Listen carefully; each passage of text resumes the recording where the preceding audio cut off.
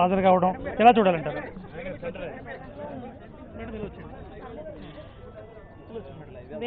వీర మహిళా విభాగానికి సంబంధించి కమిటీలో ఉన్నవారే కాకుండా వీర మహిళా కమిటీలో లేనివారు అంటే కమిటీ ఏతర మహిళలు కూడా వీర మహిళలు కూడా చాలామంది వస్తున్నారు.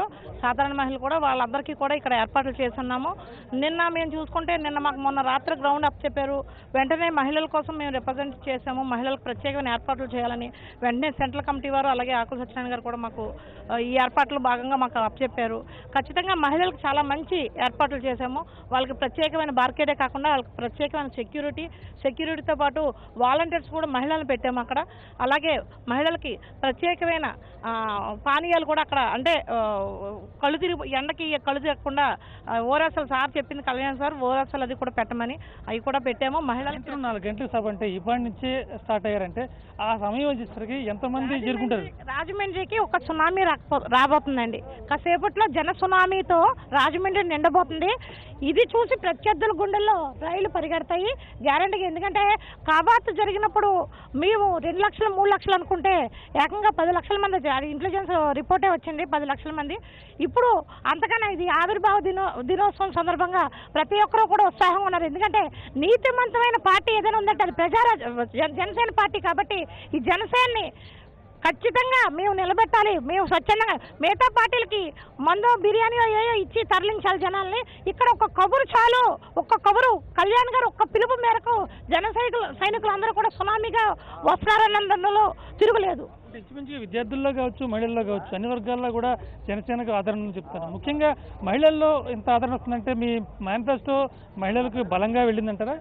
మా మేనిఫెస్టోలో ఖచ్చితంగా మహిళలకి ఎక్కువ అంటే కళ్యాణ్ గారు మహిళలకి ఖచ్చితంగా న్యాయం చేస్తారని మహిళలు అందరూ నమ్మారు. కాబట్టి అలా అన్నట్టుగానే ప్రీ మేనిఫెస్టోలో కూడా ఉచిత గ్యాసు అలాగే ఈ రేషన్ అనేది అమౌంట్ రూపంలో ఇవ్వడం ఇవన్నీ కూడా మహిళలు ఆకర్షితులై రేపు ఇవాళ రిలీజ్ చేసే మేనిఫెస్టోలో కూడా ఇంకా మహిళలకి మంచి అవకాశాలు ఉంటాయని చెప్పి నమ్ముతూ ఉన్నాము.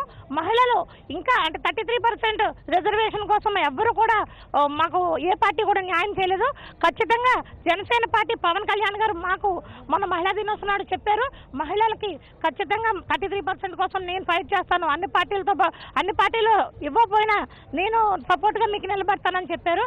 దానికి ఆయనకు ప్రత్యేకంగా కృతజ్ఞతలు తెలియజేస్తున్నాం. అలాగే మహిళలకి ఆయన ఇప్పటికే 33% పార్టీ పోస్టులు ఇచ్చారు. దానికి కూడా మేము మహిళల తరపున కృతజ్ఞతలు తెలియజేస్తా ఉన్నాం. ముఖ్యంగా మహిళలకు కేటాయించిన పథకాల్లో 2500 నుంచి 3000 నగదు బదిలీ కానీ ఉచిత గ్యాస్ కానీ ఈ రెండు కూడా ఆచరణ సాధ్యం కాదనేది ప్రతిపక్షాల ఆరోపణ.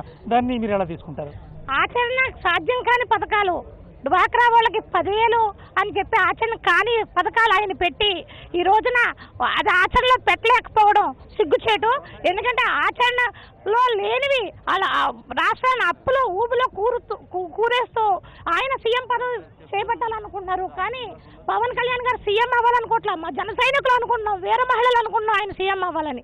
కాబట్టి ఆచరణలో పెట్టే ప్రజలు బాగుండాలి, ప్రజలు కడుపు నిండా అన్నం తినాలి, ముందు వాళ్ళ పిల్లల భవిష్యత్తు బాగా చూసుకోవాలనే ఉద్దేశంతో ఉచిత విద్య కానీ ఉచిత గ్యాస్ కానీ అలాగే ఉచిత కిరాణా కానీ ఆయన దృష్టిలో పెట్టుకుని మేనిఫెస్టో తయారు చేశారు. అది ఆచరణకు సాధ్యమయ్యే పథకాలే తప్ప ఆచరణ కాదు. ఎందుకంటే 4.5 సంవత్సరాల్లో ఇవ్వలేని 10,000 రూపాయలు ఇప్పుడు సడన్ గా గుర్తొచ్చి మహిళలు ఇచ్చారు 6 నెలలకు ముందు. అది ఆచరణలో కాదు కాబట్టి 6 నెలల ముందు ఓట్ల కోసం ఇచ్చారు. కానీ మేము ఇప్పటి నుంచే అంటే మా పార్టీ ఫామ్ అయిన దగ్గర నుంచి మొదటి మహిళలకే పథకాలు ఫస్టే ఆయన జీవో రిలీజ్ చేస్తారని మేము నమ్ముతా ఉన్నాం. నా పేరు మోహన మంచాల అండి, తణుకు. నేను ప్రచార కమిటీ స్టేట్ కోఆర్డినేటర్ని. అయితే ఈ రోజు కాకుండా లాస్ట్ ఇయర్ కూడా ఈ ఆవిర్భావ సభ జరగడం జరిగింది.